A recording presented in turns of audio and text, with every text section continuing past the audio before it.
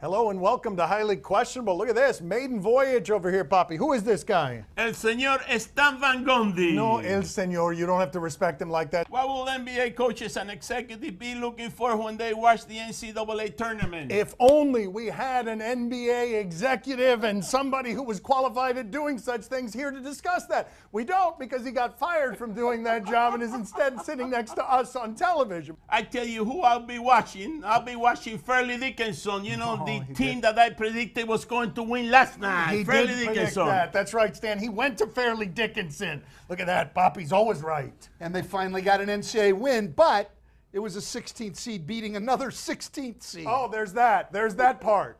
Well, this year they're going all the way to the Final Four. I'm telling you, they had to trot this year. First win is not going to stop there. They are going to keep on winning.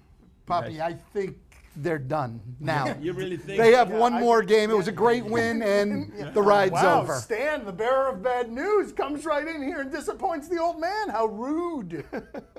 Really? Are you working in the NBA right now? No, I'm not. Right. No, I'm not. See? Here you got no more credentials than he does.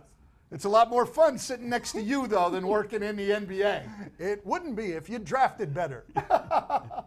Chuck Rivers have even wanted to coach the Lakers. Okay, if only we had an executive up here who could have had the Golden State job possibly, but instead took the Detroit Pistons job because of the relationship with the owner. I know someone who will be perfect for the Lakers to hire.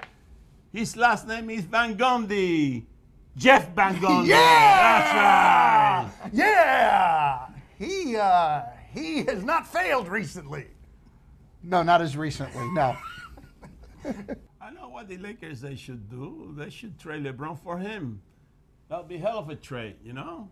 Oh, my gosh. Yeah, seriously? Seriously, right. look, That's D'Angelo Russell's having a good year, Poppy. Well, but that's it. LeBron James has maybe had the best career ever. You can't make that trade. I'll make a trade in a heartbeat just like that. All right, hold on a second.